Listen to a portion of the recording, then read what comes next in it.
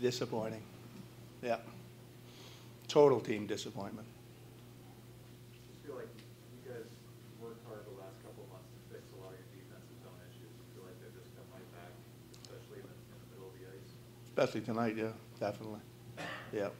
No, there wasn't much commitment to playing defense tonight. We've talked about the 60-minute effort. It feels like in each of these losses, there's been a period where it kind of gets away from you guys, at least from a scoreboard perspective. I mean, what did you see in the second? Exactly the same you see. We got away from it. 1 goal, 2 goals. Played soft. We were soft all over the ice. That's the biggest difference. We were soft all over the ice. Obviously, there's a huge jump from the regular season to the playoffs. You have a lot of guys who are going through this for the first time. Is inexperience showing in this series? I wouldn't use the word inexperience. I'd use the word not committed to playing the right way. You know, I mean, we played the right way in New York. There's no reason why we can't play the right way tonight. And it's not from the inexperienced guys either. I mean, they're a part of our group, but tonight you're seeing a lot of soft, bad plays by a lot of people. It was a team effort tonight. Does it make you scratch your head? Such a big game.